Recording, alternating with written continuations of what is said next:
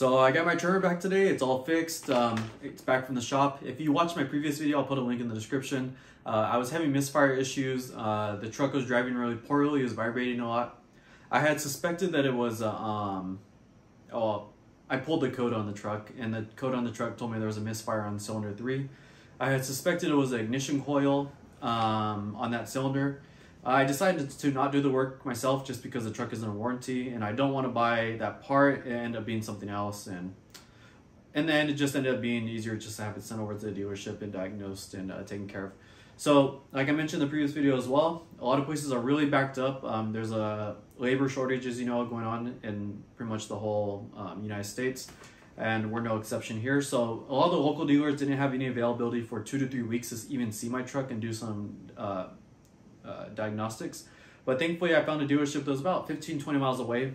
They had some availability within a week, so I got in there.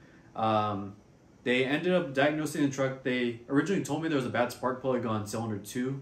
I told them that was weird because I pulled the code and it said cylinder 3.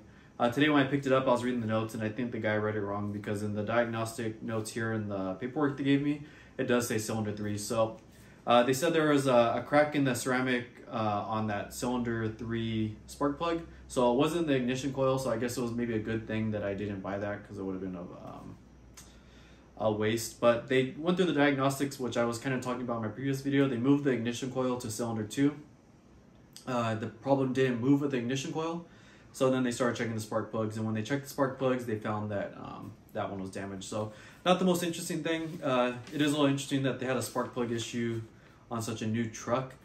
They typically last pretty long nowadays, but whatever. I'm glad it's fixed. I drove back about 20 miles. I was driving slow, fast. I was giving it gas, trying to reproduce the issue, and I didn't notice any issues or kind of misfiring type symptoms. So that's nice to see. The check engine light is gone.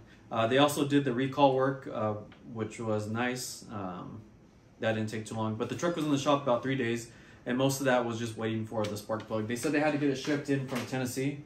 There was none in the area, so they overnighted that, and that's kind of, the truck was pretty much just sitting there waiting for the spark plug. So it's all done, it's all buttoned up, it's nice and taken care of, and I plan on getting out in the next couple weeks doing more videos on that. So make sure to like, subscribe. If you have any questions, make sure to comment. I always like talking to everybody, and I'll see you out there.